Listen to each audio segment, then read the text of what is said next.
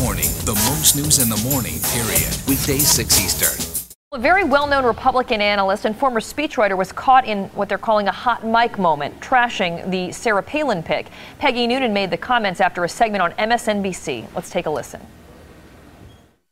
Most qualified? No.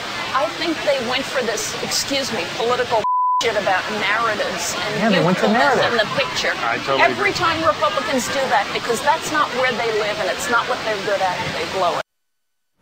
Peggy Noonan later said in our off-air conversation, I got on the subject of the leaders of the Republican Party, assuming now that whatever the base of the Republican Party thinks is what America thinks. I made the case that this is no longer true, that party leaders seem to me stuck in the assumptions of 1988 and 1994. I'm certainly sorry I blurted my barnyard epithet.